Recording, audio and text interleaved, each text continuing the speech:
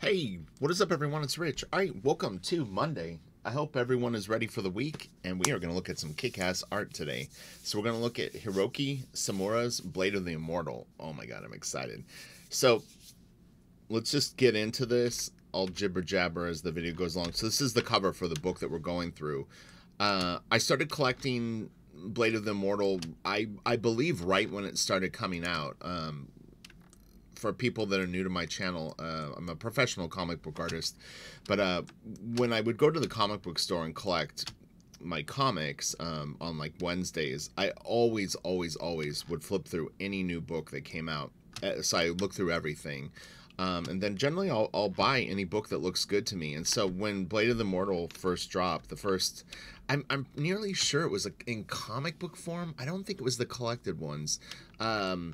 I flipped through it and I was like, wow, this is really cool and really different. And I was already into these types of looks from some stuff I had seen online, books that I had been exposed to, anime that I had seen.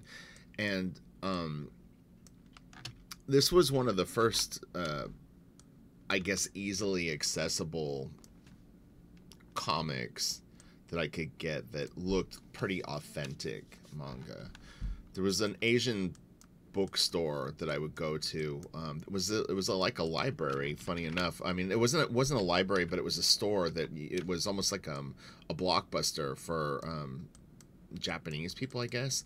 And they would rent manga, but you could also buy them. Like if it was something that you liked, they would sell it to you. So I started buying a lot of this stuff. But honestly, thinking back, and when I went in to start this video, I'm always trying to reverse engineer like where I got my ideas from, because I'm genuinely not really sure. I can kind of pinpoint some stuff more definitively, but I've been obsessed with this black, white, and gray thing really my whole life, and that definitely comes from just being a fan of photography and stuff like that as a kid. You know, like album covers that my dad had and stuff like that. I would see these, and I love color too, to be clear. But you know, as a kid, you know that markers aren't going to get photographic color. I mean, I didn't have Photoshop when I was a kid, so the black and white seemed more doable. But yeah, I've always been obsessed with this gray quality, like line work and gray. It really goes back far. I actually found some pieces I did when I was a kid yesterday, and I mean, it's really obvious that it's my work. And if you follow me on Instagram, you can see a fantasy piece that I did as a little kid. It looks just like my stuff now. It's just more, you know, like looks more like a kid drew it, but all the black, the detail, the subject matter. But yeah, so this has been requested more than once. I've never done Blade of the Immortal on my channel, and it's long overdue that we do, and it's actually going to be really helpful for me because I'm laying out the rest of Blaster Kid right now. The script is fully written and it's been for a long time, but I had never laid out the final half of the book. So as I go into it, stuff like this actually is really valuable for me to just see level of detail, amount of panels, the way that the camera moves around the pages and stuff like that, and all of these things really help you have ideas in your mental toolbox. These are all hand-picked scans for me. They will go a little bit out of order, but I kind of looked at all the thumbnails and picked pieces that I thought just, you can kind of tell, like, good composition and dynamic stuff will even read at this size. Like, I can look at something like this and tell you if it was laid out well. I can tell you if there's a good balance of value and also how dynamic it is. I mean, there's an abstract read that you get that really stays in the piece once it's big. So I generally judge art from kind of three distances.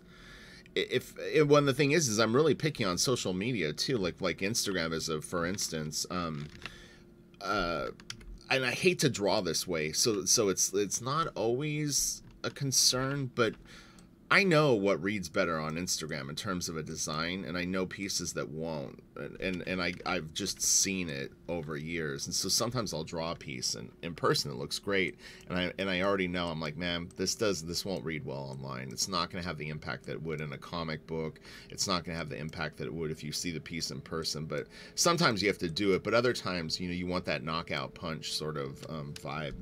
But composition and the amount of black and framing that you use will definitely help something read clear, because there's nothing worse than a really detailed piece of art that isn't clear. You know, you should be able to read it at this size and be able to tell what's going on, to be honest. I mean, it might be a little sketchy in spots, but overall, that's kind of what you're shooting for. But man, this is nice. His stuff is actually more influential than I would have imagined. Coming back and revisiting it right now, I'm actually seeing like little things that remind me of stuff that kind of happened parallel to this and after. So it's kind of cool to see. God, it's so good.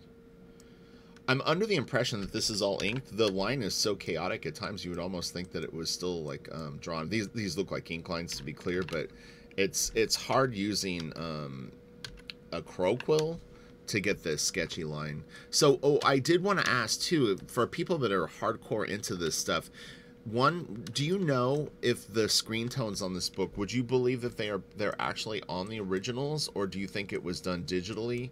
And then two, do you know what pen is used to ink these types of lines? I'd be curious of both accounts, because I was looking into screen tone. See, this looks like real screen tone to me, and not some Clip Studio you know, drop in.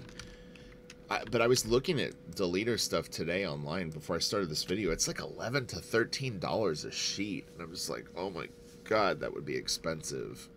So if you have a lowdown on where to get it for the best price, let me know, because I might use a little tiny bit of screen tone on some of my pages, not to forego rendering, but I do want a little bit of gray here and there, and I want to do it with screen tone, not wash. It just looks cool. I mean, it's the thing is I mean, this might be an extreme example, but there's a difference between this, and there's a storytelling reason that it's done.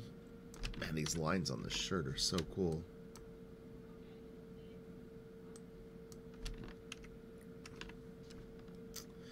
Yeah, you can always learn from looking at these masters. Look at this page, so good. Panel count is important on this too. I need to keep that in mind, because this is only a 4-panel page, and man, it reads just so clear, so good. This is so awesome.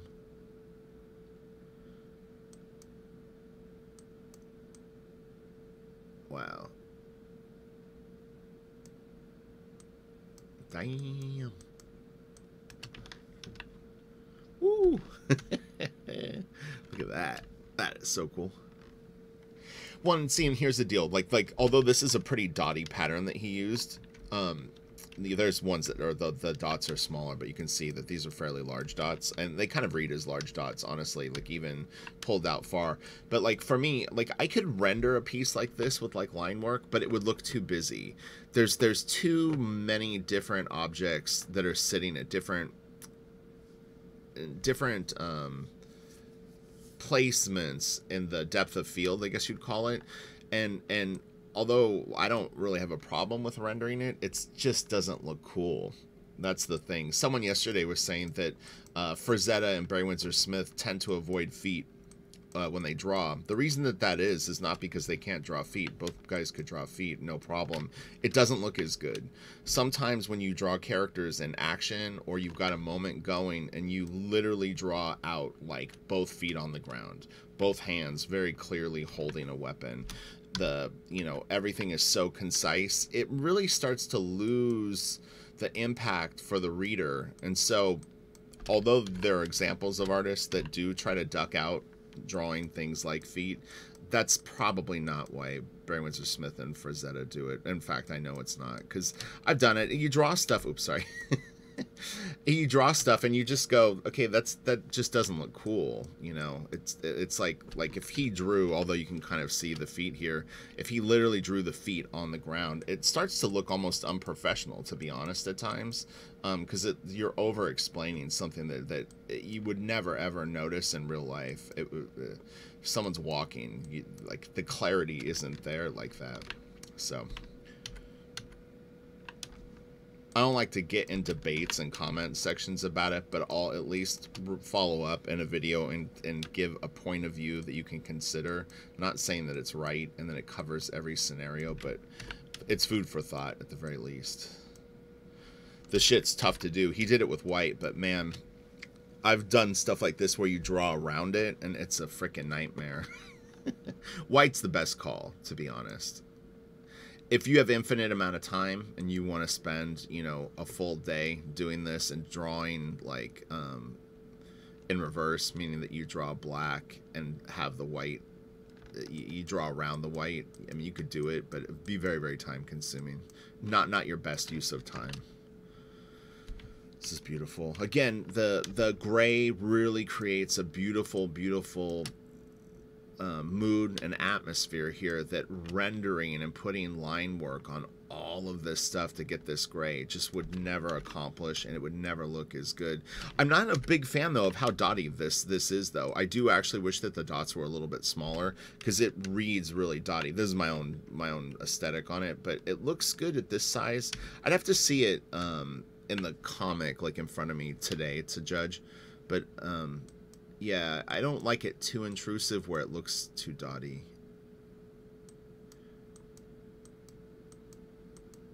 But, you know, different people have different opinions on that. I tend to like, oh man, that's a really great drawing. Jeez. That just looks so good. Man. What a great page. I thought this was pretty cool.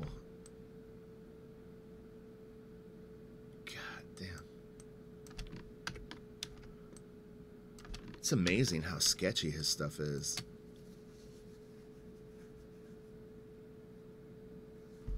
So I opened up about 42 files about. I didn't want the video to go too long, but I also didn't want it to be too short. This looks great too. Man, this is some kick-ass stuff. But yeah, and as always, please, please, please recommend stuff in the comment section. I've actually been pulling a lot of the newest videos that I've been doing from the comment section. I have so many things on deck. Sometimes, you know, it's always intimidating to me if I know nothing about the artist and nothing about the book to do a video, because I don't want to be disrespectful to people that are fans of it. I mean, but, you know, I would be honest and just say, hey, this is the first time that I'm seeing this. I don't know anything about it, but it still makes shooting a 20-minute video and having some kind of commentary about it a little difficult. And you feel a little stupid. Oh man, this stuff is so good. God, I'm working on the Blaster Kid I'm finalizing the logos for the book and stuff like that right now, and it's pretty exciting. So I'm gonna spend about 3 hours working on that, and then I'm working on a Halloween piece, and then I'm also working on the book. So it's gonna be a fun day, busy day, but it'll be fun.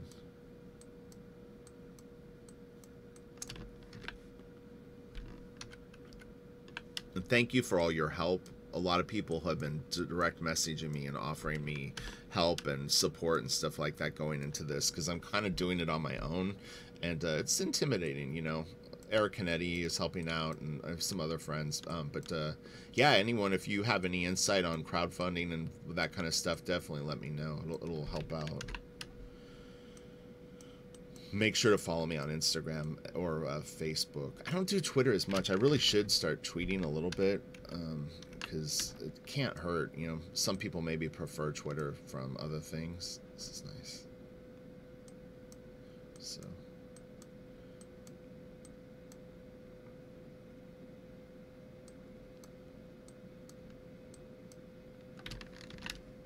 Oh man, that's cool. Man, he really gets some good action. 2-panel page. That's a sweet ride right there. But also leaves you very exposed. I mean, he actually like was smart. He's just got 2 figures and a little bit of an indication of kind of ground, like a ground plane, I guess, and then a sky, and then there's really not anything more to. It's so cool. Oh man. Ooh. God, it's so cool looking, man.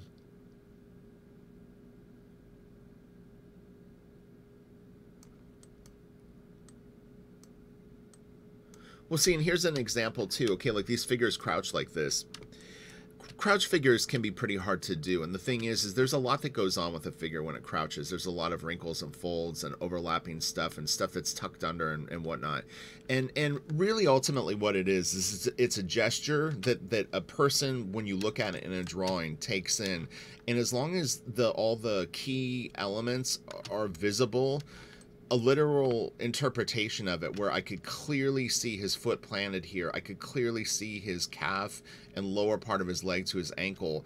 None of it is there. You can kind of see a suggestion of his back foot, but that was a big hurdle for me a couple of years ago, as I would try to do crouch poses and I would take all my anatomy that I knew and all the drawing ideas that I had, and I would try to like foreshorten the figure, and I was like, okay, where would the abdomen be? Where would this be? Where would that be? And you start to realize is like when you accumulate more info on it, that it's really more the gist of it. Some people will draw it very literally. There's really good artists that will draw it very, very clear. I mean, you could definitely do it, but can also slow down a drawing. So anyway, again, just food for thought.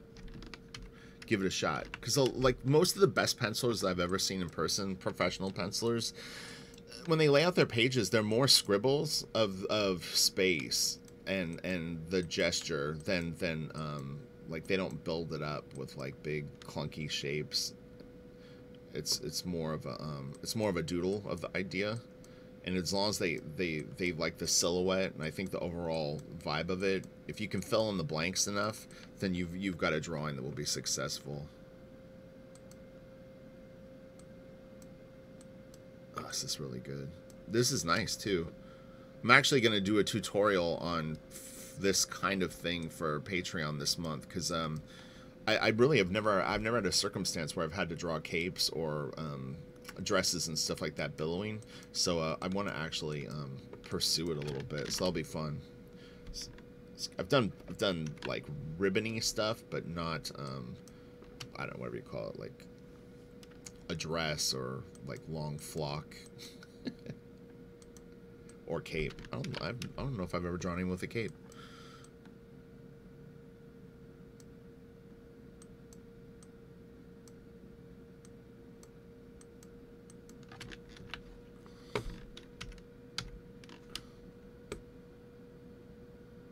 Super cool. He gets some really nice gestures with this girl. I've noticed that. Man, this is so badass.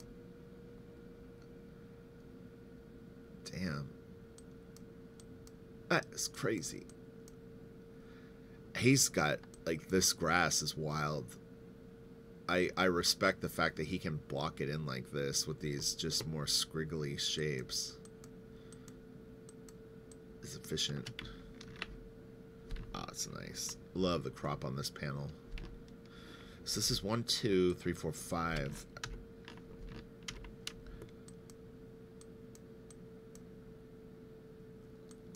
It's really interesting. American comics kind of has a variety. You can have the 4 to 6 panel pages. You can have people that have, I mean, obviously people that work in American comics are from all over the world, but European graphic novel sensibilities is generally more panel heavy. And then this book, at the very least, seems to sit around 3 to 5 panels. I don't think I've seen too many 6-panel pages. Oh, that's nice. Really, really cool pants. So that's interesting. Is this like another pattern? Yeah, I guess it is. So he used like a few different screen tones on this piece. This guy's obviously got a large budget. He just spent $40 on screen tones for one page. I mean, obviously there'd be some left over, but oh man, it's nice. These panels are really cool. Nice lettering. I like that. That's really good. Very little dialogue in this book too, to be honest. I didn't really realize that or remember it. Oh, this is a great shot.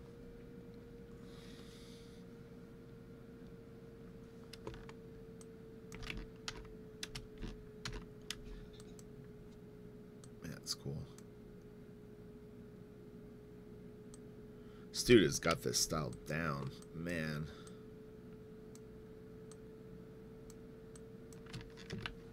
Oh man, look at that.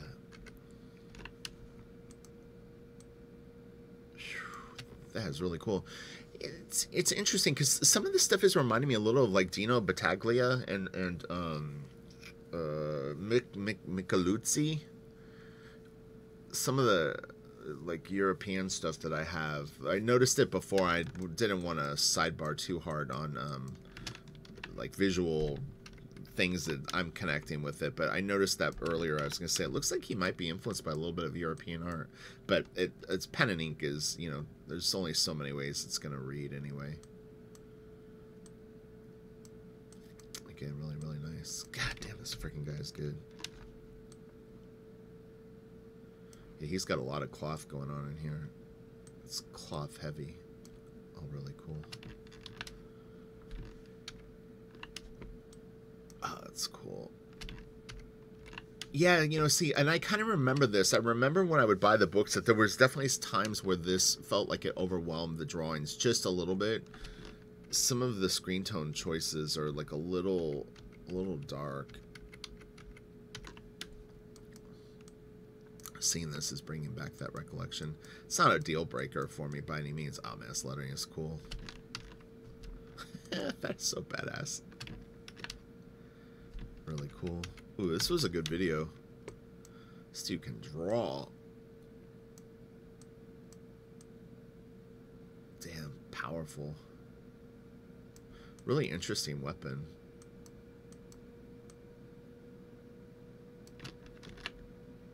Is this good?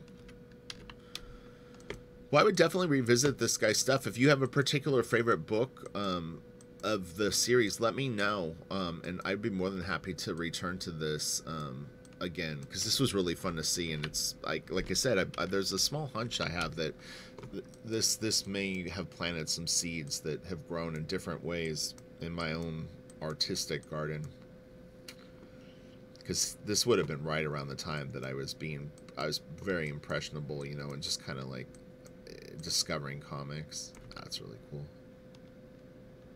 This is all nice. All right. Ooh, look at that. Good, good, good.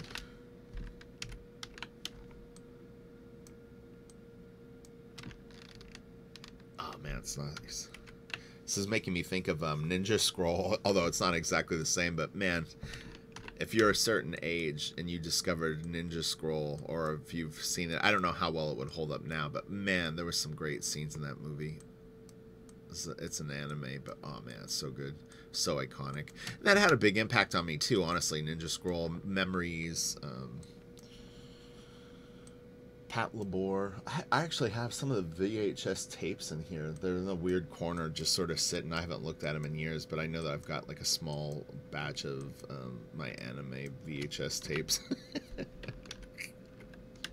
This is funny, but this is how weird I am. I would go to Tower Video, and I would rent, I think you could rent 5 or 7 movies at a time.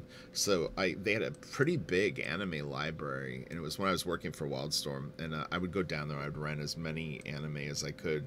I mean, over a period of a year, I probably rented just about every one that they had. But I would work to them, and I literally would, like, they'd all be in Japanese, and I was working, so I wasn't even watching them, and I would just listen to them. I mean, I would glance up occasionally, but yeah, it was kind of funny. But I'm like, I even at the time when I was doing it, I thought it was pretty funny, because it was like the comfort of having them and knowing that I could sort of like see some cool stuff if I did glance up made it worthwhile. But I would say 92% of the time I was just listening to Japanese people talking and not understanding a word of it. I always wondered too if, like, I think it would be impossible to pick up a language that way, but it's like, am I learning anything from this? I don't know. I don't think so. This is really cool. Ah, this is such a great pose. Fuck, man. Man, that is nice. That gesture is great. The way he's standing there is really badass. It feels almost photo referenced. It's so naturalistic. It may be, but like from a movie or something like that. But boy, it's good. It may not be, to be clear, but oh man, it's great. Man, art is so fun and drawing is so fun. It's so rewarding. I'm building up a decent body of work here over the last couple of months. It's funny because I've done so many pieces now, I can't even remember them all. Like if I try to think of everything I've done, and I have like 10 pieces like going at once right now too. Yeah, I mean, God, by next year at this time, I'll have so much art. Oh my God, it'll be crazy. It'll be really nice feeling of accomplishment. But